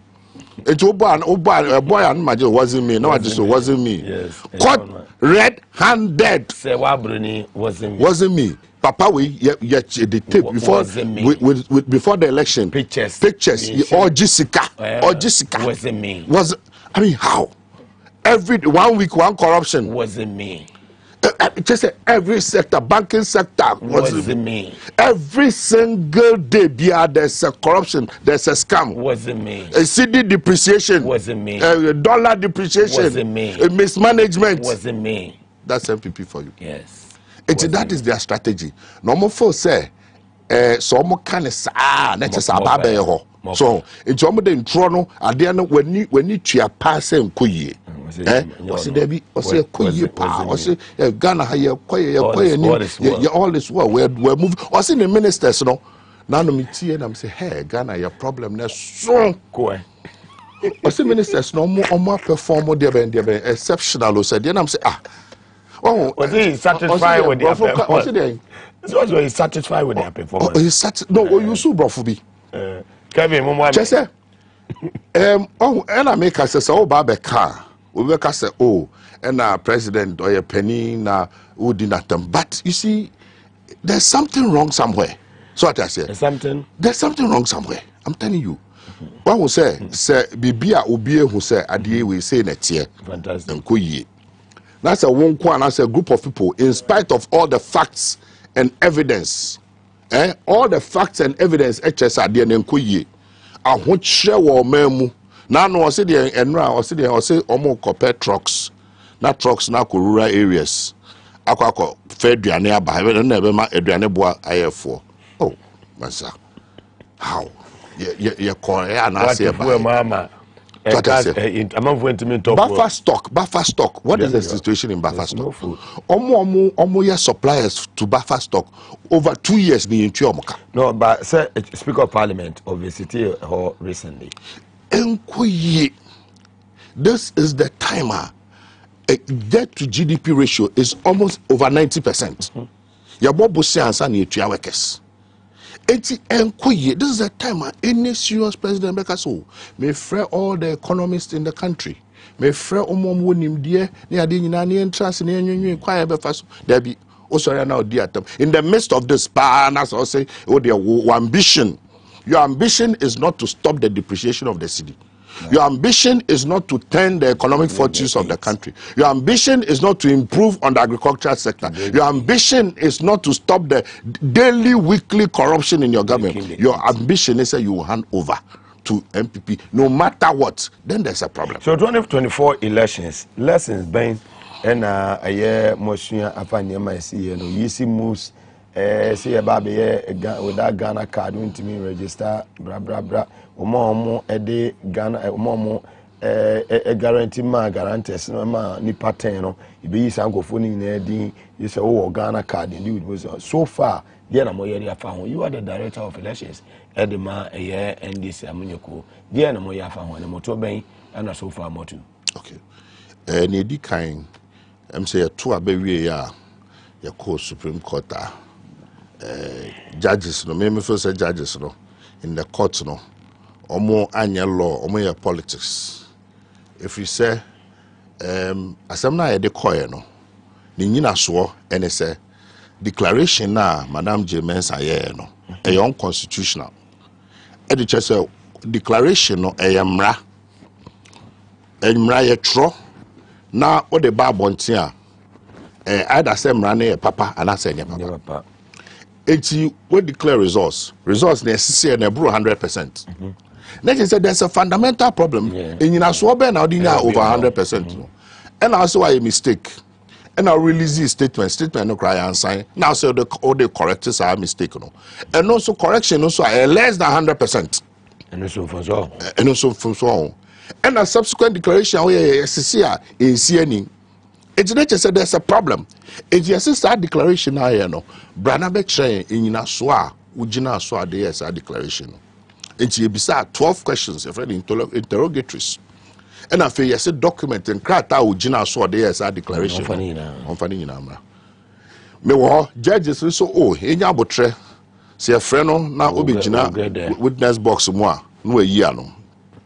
Quite could do some purpose. The same judges as I him. Oh, I saw Castle Yano there, and no the Emra and Shano. If you say Ghana Nibia be unanimous. And I said that I did where our day be with the big trouble nebo. If you say only the sole commissioner for the presidential elections, or no, and quite a bit me determined. In John Brambe returning officer, and John Brambe trying. A choir of fast or the declarations based here, I didn't have a mistake. Woman, was it again after every about to Biano and Supreme Court Assembly about okay 2012 Supreme Court no more directions based on someone a buyer and no man society baba to him because the Supreme Court are massa quantity a buyer 2 years. Me the only say at the time bomb so huge time bomb. On that side, you know, there's a big problem. And I yen your contrast in a share near a Maase is syntony in Abai, and ye electoral reforms. Electoral reforms are in this is position paper on electoral reforms post 2020 elections, National Democratic Congress. Position paper on electoral reforms post 2020 elections. Ya new Bianco, ya transi, na to Dazi, Professor Kwam na hoy. Near Transi, Yeshia, Christian Council, Muslim Council, TUC, UNDP, all the stakeholders, British Council. You show me now, to drink out of that near this are reforms, see, a buy. And a troll letter, editor, so they call my electoral commission. Say, I told a baby about to an assembly room. 80 reforms are proposing here. You perceive any more dink town. No more trust, okay, almost Saka, you bet your monka, and a minute. Yes, and then almost frame number one. Number two, I think you really to a baby, no. Obi or national executive, regional executive, be and the constituency executive be him. Because you say, Otuaba, say, Koye, San Koye, and you may be Wahanya Bibian, it's me kind of wanting. It's a regional retreats in all the regions. And my regions in constituency region, the reports by constituency. At the end of course, so the NEC, at the NEC, and I seen toward the NEC, yes, I am or them, every constituency in the region ever present. Yes, region by region. You call all the 16 regions. Okay. And I also as directorate, you present a report, and near maybe an anchor was a be earlier. So that I say, for example, say be a training call for who train you on Tamam, who beat me when near to Ashe, a be any panonia papa. A bit do Satan no who know you nefrim. But when training in Tamwa, and no, a bit last minute. And I face one contamwa, won't mean any pano quality. But in on a fapem nefri branch. Because Sabio maintenance, so that I say, a branch executives no, any be nipa or munim de, I'll meet me a good polling agents. It is a only effective branch executives on what is election no what the branch will be bad for polling agents so also to can try. We better track around the nipa be brown nipa no be no papa. We be who no na too late. Entina we shall you focus on branch no and crofo say we ya battle mo some catch and better see be ye than say be no biara na nu ya branch elections are to so hu accountants doctors, lawyers, teachers, any normal party people, ocean for the first time. Now, yeah, to about competition or branch level. It's not just a strategy now I adopt no. A year juma, I build it from the branch. It is seen to you know. You do come say results no if you say you quality results, you quality results, but the biana said the anka was a bantam no. Nebi antimi amane sa eno mo ni nyina ne nkomode enye TV so eno ne yede eno mo nyina egu akwa ho afei me ba ena ye wo ho na electoral commission etro ye krata se omo ba be CI enti ye fire representatives mienu emra ene etro krata e de ma omo se ye de Alhaji Hudu Yaya ene Honorable Daniel Amate, me am a deputy. Director of Elections. I am a deputy. The Omo Ena Aircraft. Until later no new. So Mugabe. The on the 6th December 2021. Alhaji Hudu Yaya ene Amate. Representation as subcommittee of new constitutional instruments. When I'm coordinated on the 6th of December 2021. Alhaji Hudu Yaya. Ene Daniel Amate. Ye tro letter ne koye no. Say ye kase a boycott IPAC. Ya boycott IPAC by boycott Electoral Commission. There's a difference. E jam say na mo say omo tra e bia ye fi omo. E di ye dey san krofo koye no. E no mo tro back say oh enye CI no ho asem na mom ya ye CI na wie no ho modalities and no near person more eba be di ho dwuma and you say enkane no every 1993 I share a year say about IPAC buy there were two committees our IPAC there were legal committee and there were technical committee it is eba be CI mrana sa committee we and a trust and no NDC e wo nipa baako MPP nipa baako na other parties nso wo nipa baako anamienu na ya trust na ya hwe draft no maybe a inputs will have near and Sanya the about full IPAC meeting and Sana a call parliament. All right. And no Namosi Emfa Obimra. Any I didn't conform you way by no one Alhaji Hudu Yaya what trans our community in watch unim de. Amate sunim election issues technical. A saya dream poor more in this year, you know. Almost you away our mobile band the only here and mom almost no modalities on the modalities on Nas one day. Ninas one and Emrano. It's all Emrano, why Emrano we now if it was a memra, I remember discussing modalities and Emrana why I know a chichiri. Because we Emrana ain't me son, ain't me for being count. See, I see I never call parliament nearly per one after 21 days of Emra. Won't you mean you being for and count? Won't you mean any BBR? And yes, away and Tassomu. Before then, also now almost Alhaji Hudu Yaya say, almost by friend meet, almost by meeting the following day. I did chair some friends say meeting almost to Ashada. Say, Nanny, a best friend now, Obinim. It will shine no more in any and now. And I see a call parliament, a parliamentarians, Mijina, videos na mama bomb on bomb wabaso. O my idea pa, how many say, CI, there's a problem with the CI. Ye di kind and it's a OHCI now. Almost say a constitutional instrument. Constitutional right? Instrument. Fantastic. Almost say sa CI no. Ya the Ghana card. Enkwana ebeto aba. So what I say. No 1-3. A person who applies for registration as a voter shall provide as evidence of identification the national identification card issued by the National Identification Authority. Na kaneno na a Ghana card plus guarantor. So what I say. It is a kobane say obi a went to me and show ni dia. When you Ghana card guarantor oho. Fantastic. This time no, when you guarantor if you and I must say a national identification card and one. That's the only one. Okay. National identification card I could draw here for. What is the situation with the NIA card? You do an NIA card Ghana phone na enyae. NIA soon to me chair and say it be by 2023 or 2024 or meet me I am a Ghana phone na and sa accommodate. NIA emrana chichiri NIA no emrana chair say who control dia within 4 months I was so nya card. Even much from within 2 years or more card. 3 years. Nanu year Uslaka say Oba Beye a SIM card registration or extended to September. And I abab on Tiaba Castle on only timetable no date be uncount. Deadline be uncount. Omuntimi. Eti NIA now Jinaso Edia Womrano NIA need deadline. It is a ban by 2024. Se nipa 1 million, se nipa 500,000, and now omuntimi enya Ghana card. That is omuntimi ntro mudin entwaba. Omunso twaba Ghana be exactly 296. It's not just say wono wa sheda and now person the NIA card no. E de chiche yakon. Se be ya obi a wenya no wentimi antro ni din. And so far no, ye ne MPC din komo a ye hu se baby a titru na ye NDC strongholds no. Baby wa ebu a nipa omonya card kromo ndu 20%. Imagine. Adaklu ne miamia bebre.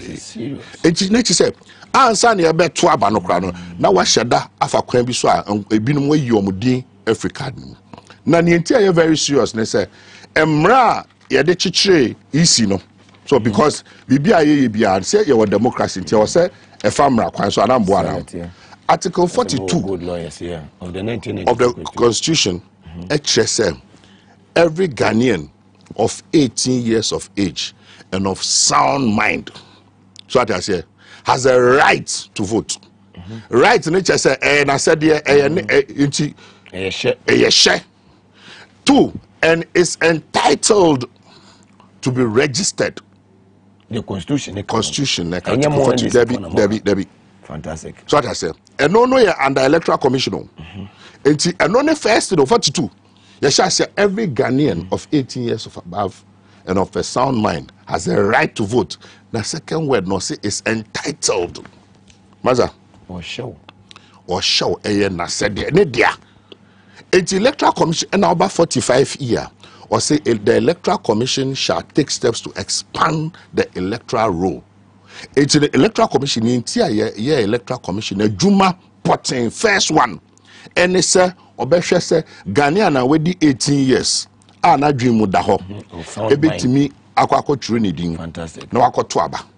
Enti bibia wo ye bia no say etia sa ade no. Ana sa ade na wo ye no say de hinti dua ene bibi beba entimi manipa no entro ne dia na che say wo ye adwuma wo tia constitution no. So what I say. And only the first issue ayewo.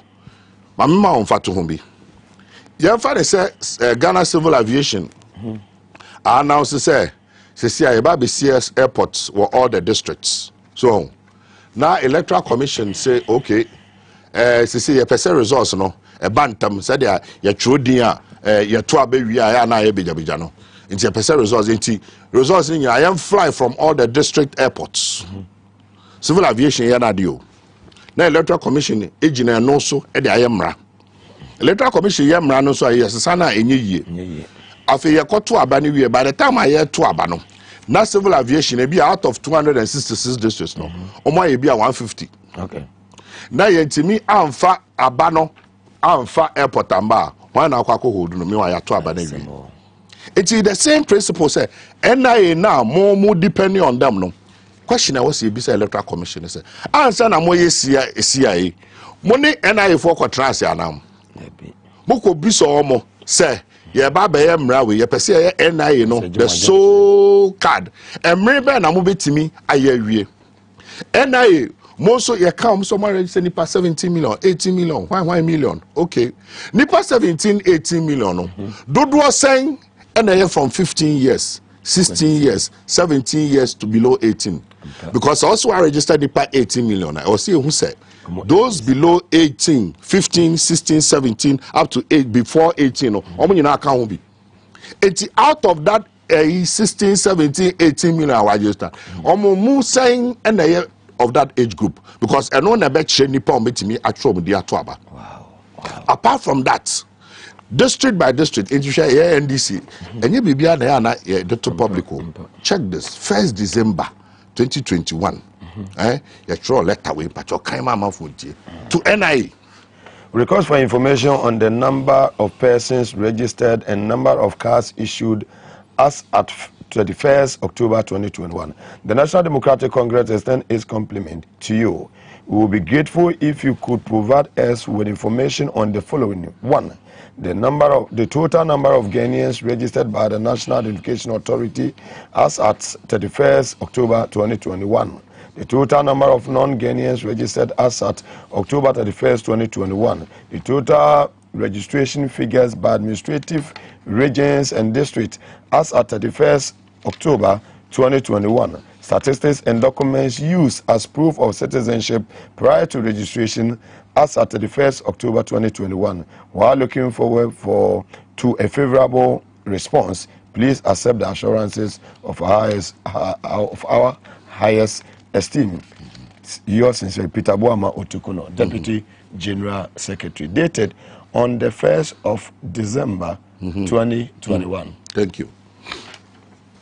I just want into way back 1st December 2020 try NIA 4 into focus NIA but we to be who ebetime be kire nipa dodo a ewo wo register but mo the way no NIA 4 mo respond here and parliament so be some question mo respond here why so what, Ghana for taxpayers they we have a right to know. But what are they trying to Mugabe, you have a right to know. Your station, every media house has a right to know. CSOs, they have a right to know. Yes, we have to know. Nipadodo was saying, because even one region, one constituency, Adakulu, Oko check here, no, less than 20%. In the voter region. In the voter region. And what is happening in all the other regions?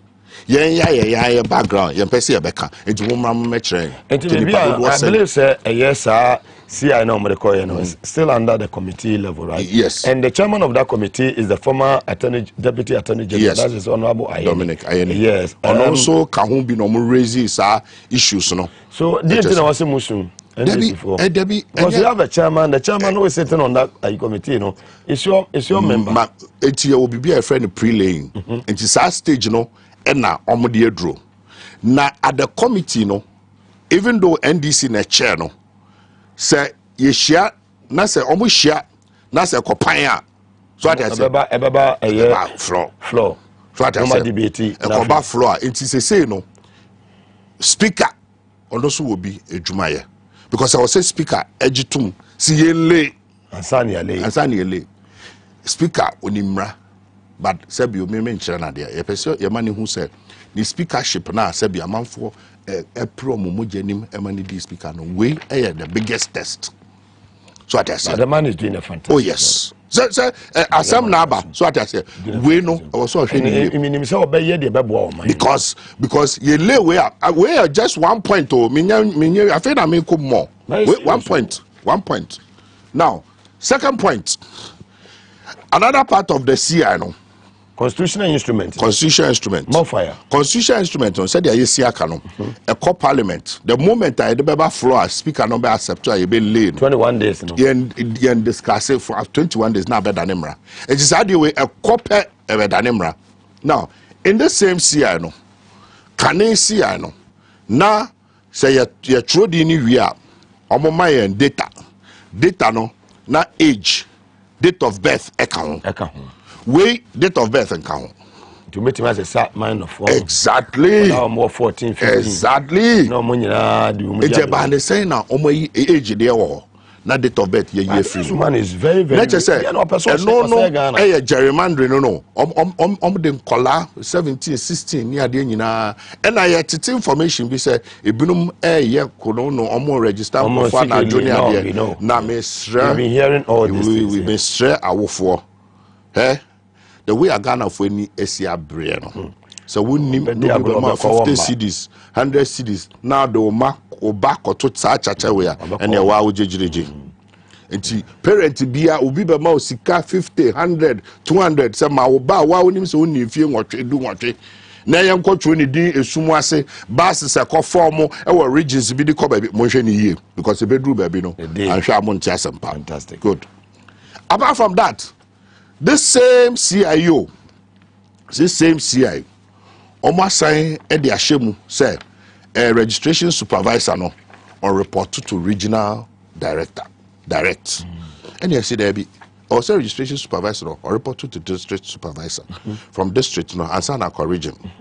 District no here 266 districts. Easier for the parties see bit me monitor. 16 regional directors. So and near my coso. And near my shall see a coso. Near be in terms of sir, I dare now, no year 2020 no. So, and only you who, so I say, and I ye lay much ye checky BBR. It is our 16 regional directors no. Ye momo who say, Omushe the year. Because in the air costume you know, ye watch it. There was someone who said Ghana democracy no ejina batwa any edaho. So I said democracy ne be sustainer. Na man for bu afu pa o. Papa. Enti wo mu bia wo be ma ho kwan.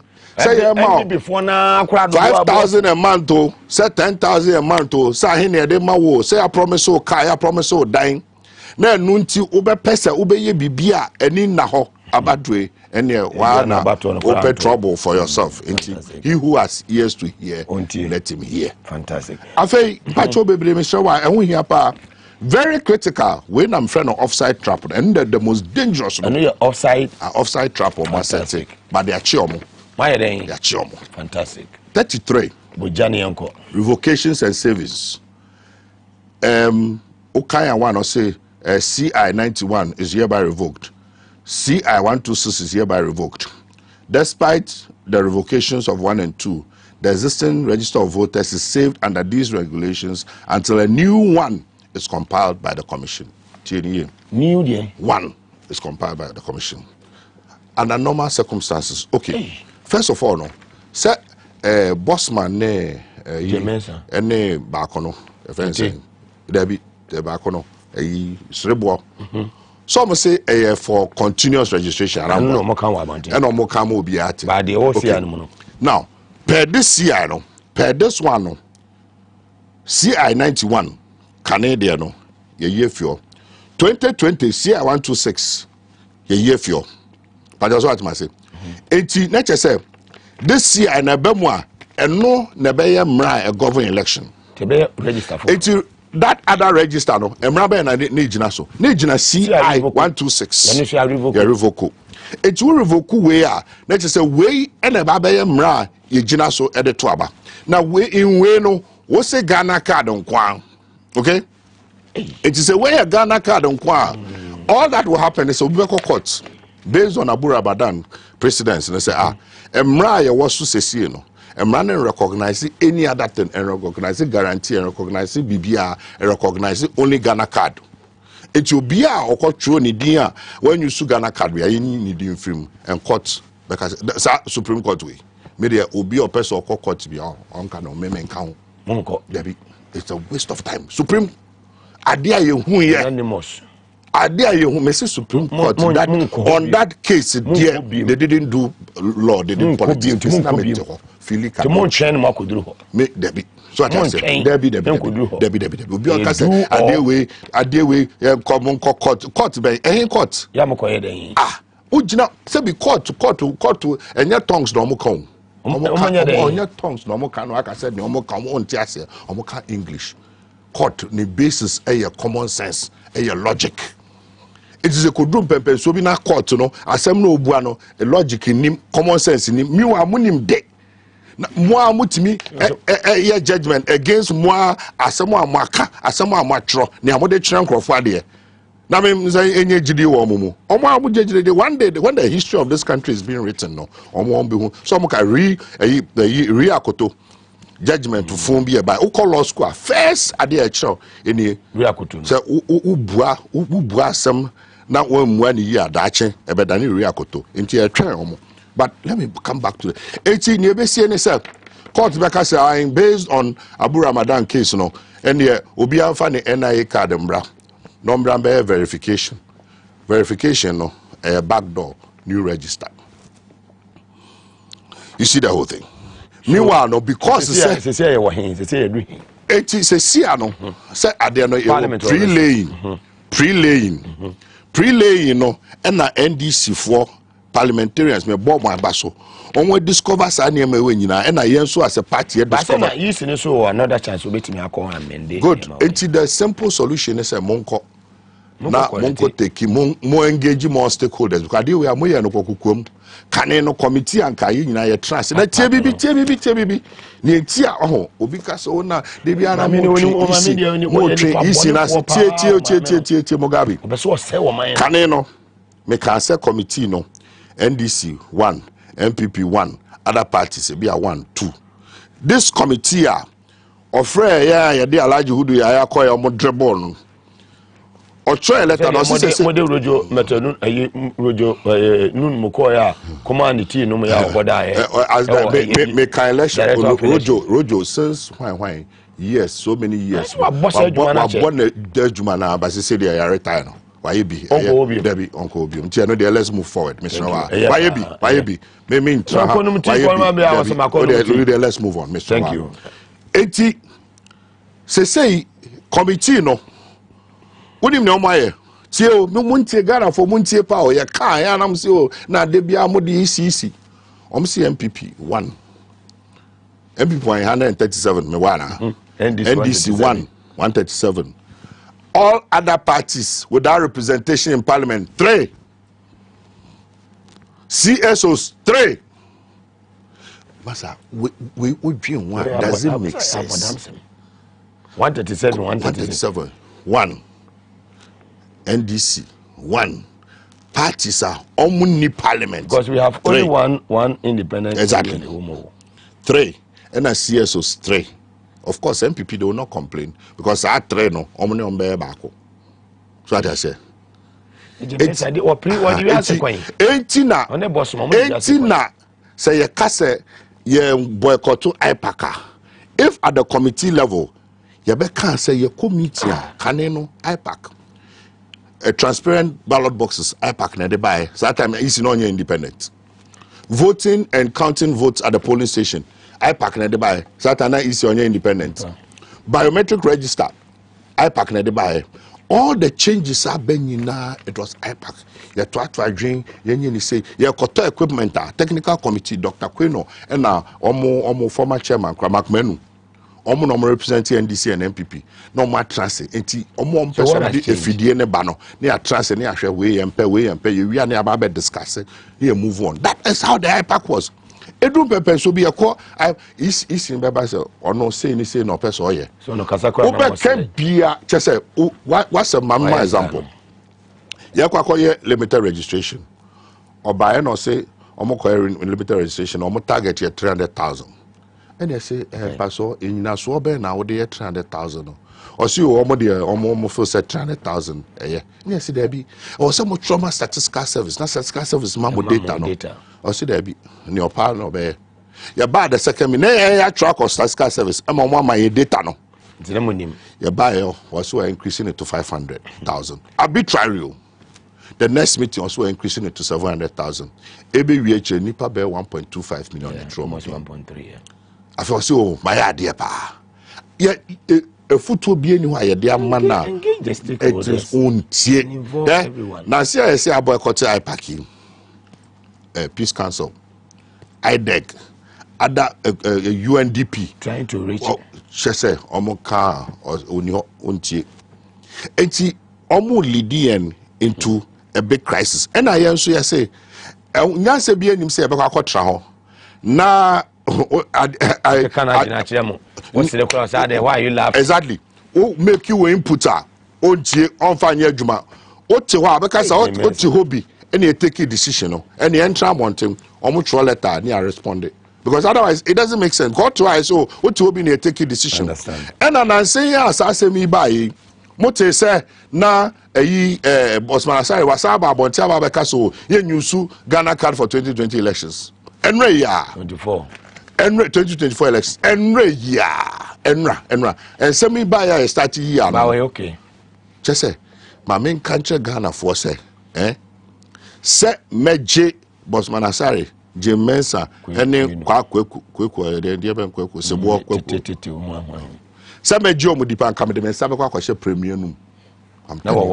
Because there is precedence. Obekaya. Answer nearby limited registration. The videos are there. Bossman Asare. Oh no. Emre what the old voters ID card bar. Ne a true ding. Meboa omwanka. So what happened? They won't use the voters ID card. So we cannot take them at their word. And as law, he said there are too many traps in it. Another one, almost be creative. First of all, registration district offices. District offices. Now, we get registration or district officer. The danger is say, Dr. Fadigan cried the car. Danger is say, oh, you find me so I was so West voting. And I said, Bolly Bamboy. First of all, no, Uberman for bread. And son were to find 3 hours, 4 hours from Bole to Bamboy, and I said from Sefi Akontomra to Sefi also, and all over the country. District capitals are difficult to access. It's a for bread. Number 2, we're too quiet about so Babe Trunidian. A bad day, sir, district officer no, or no be who every single polling station in the whole district. And don't you know registration or polling stations? And I say actually so electoral areas. I say elections are won at the polling station. It is a new crop say electoral area. If I say East Legon, say if I say East Legon electoral area, or Bao say me wo Blue Gates, me wo Makokai, me wo Mempasam, me wo Trinity. And no electoral officer no easy so be who say haneha. Now say Kobani say no district level. A district office capital, you want over how many polling stations? No, until the BC and say, or them conform to the wrong polling stations. It be accidental, it be deliberate. It's be a NDC strongholds. No, now you're strong crowdfunding at the Oma to baby. Oh, call 2 about that day. I will call Udini or call 3-4 times when you have no Abamobu. It's just an about 2 about Care Ghana for. Omoni about a program on election irregularities. Some many drum patch of free live coverage. Thank you. They Jim Bibi near so any so entry Ghana for no more. It is a CIA is a problem. See any problem I emphasize like I say my abo for and you or secure estate. Some country or pass as ya to e washa hills a finya as Jari Junction be San City Estate do yumu do the wa asibi the winya chopoli but us as we en cheye be more 200 blocks and more 10 bars of cement now they should finish here. So what council no person what they ba oba e beji kan ma ho ensa say hwe or secure estate e cha kwan e wo do the wa yere fire service station e di hwe ni mu fe na ne adwodwon komo 0244 684069 or 0266 101406 ofrena de bejo so na yetumi aboa solar natural clinic ready to pain capsules need to pain ointment and a boy and enwumre institute to awoi ebe joint pains, waist pains, knee pains, back pains, neck pains, any bone pains bibi bia che say ye wadwonko so aposo ya obia no and also be pay to pain capsules na wokoda so a the ointment ni bia ye atwitwi na bibia so atimi akonkan e de ama yaso ya na ye de solar misan so de aba solar misan na ye mama ne mema nyina mema aja monya guno no munya solar misan ni bia beboa mo na atumi eye fi ho e de ama wo ye oba so no wonya white ya bo mo de so won sabetimi aka solar misan ni bi betumi aboa wo esese ahemfi wa ma bibia akonkan yɛ de zipman capsules ɛne ɛyɛ prosafit capsules nso aba ɛno nso ɛyɛ zipman no sexual weakness in men saa so na waist pains low sperm count ɛne ɛsan boa boost sexual drive in men te kɔpɛ zipman capsules ne bi prosafit capsules no nso boa obi a wodwo nso a wobrɛ wodwo nso ana dwo nso no mu akyɛ mmienu wodwo nso ana dwo nso no bɛma no na kyɛ sɛ mogya ɛfiri mu ɛba no wonya so wobɛnya ɛyɛ prosafit capsules ne bi na atumi aboa na nso watumi adwo nso bɔkɔ ama ho atɔ Dr. Solomon Solar Natural Clinic and the new penny in area Jaso Feno 0245616028 Ofra Obejo so Prosajo a dupa aba Ubia Wanyam Fidia San Enum Econonym Ebia Eja prostate enlargement wanya bi eno no benum prosadio no ba kwa no pa ba kwa nwumre we obi nso a eja wo bo ho ban se de bia prostate enlargement no wunya bi a da bia abanum prosadio ne ba ko wo de woni kire pharmacy shops a wo de nyina mo benya bi enas chemist Lina Top Up Unicom Nisi Eastern Cantonment Baseline Repairs heba and all leading pharmacies say organ ha heba drugstores nyina no wo benya bi ato prosadio for na no mo chochon komo on 0244727028 from omo ebejo so Spanish garlic mixer and capsules hypertension na how diabetes na how obi a Johnson tentem dua na dua untumi na oda na hwa nkromo oba ko mfikia no ayase bo dwadwo obi a wadware wie na still ho na so tete wo na chese wudwi ho ni nyina no wonya Spanish garlic mixer and capsules ni bia ebetumi abo ye papa Dr. Abono ho modin a the Spanish ginkgo capsules so aba Spanish ginkgo capsules so na boy improve memory and mental sharpness and increase blood flow to the brain to baby na no say ebetumi abo wo Spanish garlic mixer and dey nui e dey aba edwa so on the capsules o ma so Spanish mo boy adwuma papa from 0266114111 pharmacy shop bia wa Ghana abewura bia no ubenya nui nyina bi ato sanso and asada kese enkoma Hebron Hills International School papa ba akopa oba no de ne kwa daache between ye media of the Samam Road wodi woni echewa be media presby GHS ne pe na media presby church no fa abakọ admission go so ekoso oba no wanya bosome nan ekosi mfie num a eno ye Montessori tete ne de ma oba no sanso na lower primary no akwanya wo ho class 1 class 2 class 3 class 4 nyina no akwanya wo ho de ma oba na basic level no so no obetumi enya akwanya na bibia konkan esna twa mineral water ne din so ni bia ba ifie he ya 246 Abebese Street brane be hu Robert na so nsuo no esna twa mineral water nsupa no pebina koton ne fa bi si ofie nkoda ya makwan school for makwan o mo so enya bi enom na bibia konkan makonyina da roma na tachi a ye de dwumadi ebe honorable Elvis Efri Yankra mesam akwaba ye de enko matwetwe ne eba ewie nesema kan de deep pa ye osema be enan enum de na odi Ghana for anwumre. One very important point in the CI no omo I say the way omo I see a crafty CI no na just ombenya 2 registers, constituency register and electoral area register. So Kobanesa instead of Kaneno polling station by polling station register. BVDs no so and only machine a okotoaba ebe verify say will tampering what toaba. BVDs no a structure such that a recognize polling station by polling station. It's all konya constituency and electoral area register. The bit me happen so obekwa kotoaba polling station we no na recognize say one na toaba. But the sign say we din wa other polling station to bit me asa akwa kotoaba. No be created double vote. No any nyina ka ho bi. Nti jemeso ni we nyina de no pese o say o man. Enu nti na wohwe na mekan nyina adenti na wama committee no antrase all parties and emu ada ho se de akane ne ye no Ghana ye 137